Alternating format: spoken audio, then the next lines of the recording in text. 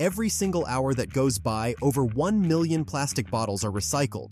That's enough to fill 16 Olympic-sized swimming pools, or stack to the height of Mount Everest 30 times. But how exactly does a discarded water bottle, squashed, dirty, and tossed away, get reborn into a brand new product? From curbside bin to factory line, this is the astonishing journey of the PET bottle. This is how over 1 million plastic bottles are recycled each hour in a modern recycling facility. Plastic bottles are primarily made from PET, or polyethylene terephthalate, a durable, lightweight, and crystal-clear polymer that's used in everything from soda bottles to salad containers. Globally, we produce over 500 billion PET bottles every year. That's 15,800 bottles every second. And although many still end up as waste, the growing global effort to recycle them is nothing short of a technological marvel. So, how does it begin? The process starts with us, consumers dropping bottles into blue bins or deposit return systems. In some countries, like Germany and Norway, deposit laws offer cash incentives for every bottle returned, reaching return rates above 90%. These bottles are collected by trucks and transported to large-scale facilities known as MRFs, Material Recovery Facilities. These are the sorting houses of the recycling world, processing hundreds of tons of mixed waste daily. Inside a MRF, it's a high-speed symphony of automation.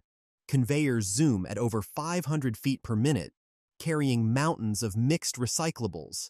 Here, PET bottles are separated using a combination of infrared scanners, which detect the unique light signature of PET, air jets, which blast PET bottles off the belt and into dedicated bins, optical sorters, which distinguish clear PET from colored PET for better product uniformity, manual quality checks, with workers removing any non-recyclable or contaminated items missed by machines. This isn't just sorting. It's precise engineering. Once sorted, the PET bottles move to industrial shredders, massive machines with spinning steel teeth that slice them into flakes the size of corn kernels. These machines can process over 10,000 pounds of plastic per hour. Why shred them? Smaller pieces are easier to clean, melt, and transform, but cleanliness is key. The shredded flakes are now washed thoroughly. This includes hot water baths at 85 to 90 degrees Celsius to dissolve sugary residues and oils, detergent scrubs to remove adhesives from labels, float sink tanks, where plastic types are separated by density, PET sinks, polyethylene caps, and label films float. Contamination is the enemy. Even 1% impurity can ruin a batch meant for food-grade products. After rinsing, the flakes are air-dried using hot air turbines and then pass through air classifiers. These machines use powerful streams of air to lift off lightweight materials and dust, leaving only clean, heavy PET behind. This cleaned PET is now called post-consumer recycled PET, or PCR PET. Next comes extrusion. Flakes are heated to over 270 degrees Celsius, hot enough to turn plastic into a viscous, honey-like liquid. This molten PET is filtered for microscopic impurities, then forced through precision dies to form long plastic spaghetti. A spinning blade chops these strands into uniform pellets. These pellets, each smaller than a pencil eraser, are the building blocks for new products. They're cooled, dried, and bagged for transport. But they're not all equal yet. To meet food-grade standards, the pellets undergo solid-state polymerization, SSP. This means slowly reheating them in a vacuum to rebuild the molecular chains damaged during use and melting. The result? Strength and durability nearly identical to virgin plastic. Some facilities take it further with chemical recycling, where PET is chemically broken into its original monomers, terephthalic acid and ethylene glycol, and then rebuilt. This depolymerization creates plastic so pure it's indistinguishable from never-used plastic, even from dirty or mixed-colored waste. Now, these purified rPET pellets head to bottle plants. Inside these plants, High-speed injection machines melt the pellets and mold them into preforms, thick, test tube-like cylinders that resemble tiny bottles. These preforms are cooled and stored, then reheated and stretch-blow molded into full-size bottles using high-pressure air. A single machine can produce up to 72,000 bottles per hour. That's 1,200 every minute. Just one facility can churn out more bottles in a day than there are people in New York City. But not all rPET becomes bottles. Some pellets head to textile factories, where they're melted and extruded into polyester fibers. These are spun into yarns and woven into fabrics for t-shirts, jackets, backpacks, carpeting, and more. It takes just 10 bottles to make a shirt and 114 for a sleeping bag. Major brands like Patagonia and Adidas use rPET in their clothing lines. Even high-end fashion designers are turning trash into couture. Other uses include food trays and clamshell containers, 3D printing filament, automotive interiors, insulation material. It's a full-circle transformation, from bottle to wearable to industrial component. This entire system isn't just efficient, it's essential. Recycling PET reduces greenhouse gas emissions by up to 65% compared to making new plastic. Producing rPET uses 79% less energy and saves up to 3,000 pounds of CO2 per ton recycled. Each ton also spares nearly 7.5 cubic yards of landfill space. Right now, factories recycle over 1 million bottles per hour. That's over 8.8 billion bottles per year. And with demand for rPET skyrocketing, some countries are building mega facilities capable of processing 100,000 tons annually. But there's still a long way to go. Globally, only about 30% of PET bottles are recycled. The rest? They end up incinerated, buried, or floating in the ocean, where a single bottle can take 450 years to break down. That's why technology is stepping in.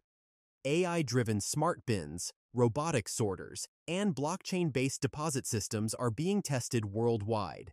Cities like San Francisco and Amsterdam are rolling out pilot programs to make recycling seamless, rewarding, and near-automatic. And legislation is following suit. The EU now requires all plastic bottles to contain at least 25% recycled content by 2025. California mandates 50% by 2030. So next time you finish a bottle of soda, don't think of it as trash. Think of it as raw material for your next t-shirt, or your shoes, or even the next bottle in your fridge. From discarded waste to rebirth in under 48 hours, the recycling of plastic bottles is a story of innovation, engineering, and hope. It's not just smart, it's essential. Thanks for watching. If you enjoyed this look into the world of modern recycling, hit like, subscribe, and tell us in the comments what industry you'd like us to explore next. You might just see your idea in the next video. Every bottle counts. Every action matters. Recycling plastic might feel like a modern phenomenon, but the roots go back to the 1970s oil crisis. As oil prices spiked, industries searched for ways to reuse existing plastics. The first recycling symbol, the chasing arrows triangle, was introduced in 1970 during the first Earth Day. But back then, only a few types of plastics could be processed, and contamination rates were high. PET revolutionized the industry. Introduced in the early 1970s, PET became the go-to material for soft drink bottles by the 1980s. Its ability to be endlessly recycled with minimal degradation made it a cornerstone of modern plastic recycling. Today, nations like Japan recycle over 85% of their PET bottles, thanks to rigorous sorting systems and strong public awareness. Meanwhile, innovative startups in Kenya and India are turning PET waste into durable building bricks and road surfaces, combining recycling with critical infrastructure needs. Let's zoom in on one of the most advanced facilities in the world, the Loop Industries plant in Canada. This factory specializes in chemical recycling, depolymerizing PET waste, including dirty and colored bottles, into its purest molecular components. This means even plastic previously deemed non-recyclable can now be processed. In Europe, companies like Indorama Ventures operate mega facilities that combine mechanical and chemical recycling under one roof. These plants run 24/7 and can process hundreds of tons of PET daily. Some use closed-loop water systems that recycle their wash water, reducing environmental impact even further. Others are powered by renewable energy, making the process as green as the products they produce. Consider this.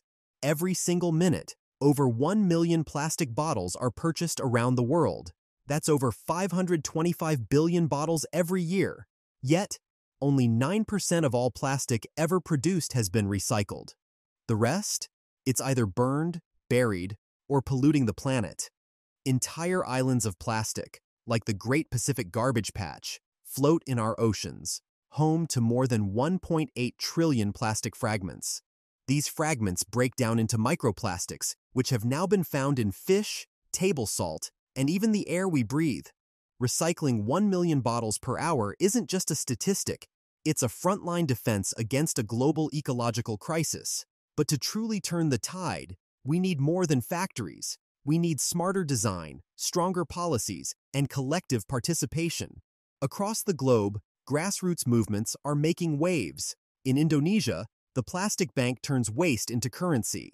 Locals collect plastic in exchange for digital tokens, food, or healthcare. This model doesn't just reduce pollution, it fights poverty. In Brazil, recycling cooperatives empower thousands of waste pickers, giving them formal recognition and fair pay for their work. In Rwanda, a plastic bag ban has cleaned up the streets and inspired similar efforts across Africa. These stories prove that with people and innovation, real change is possible. Recycling over 1 million plastic bottles each hour is not just an industrial feat. It's a symbol of our capacity to change course, to rethink our waste, and to reclaim value from what we once discarded. Each step in the process, from automated sorters to chemical reactors, is a testament to human ingenuity. But the true power lies with us, because when you recycle a bottle, you're not just cleaning up. You're casting a vote for a cleaner planet, for smarter systems, and for a future where nothing is truly wasted. Thank you for watching. Be sure to like, subscribe, and share this video to keep the conversation going. And if you have an industry you want us to uncover next, leave it in the comments. Together we can build a world where every bottle begins again.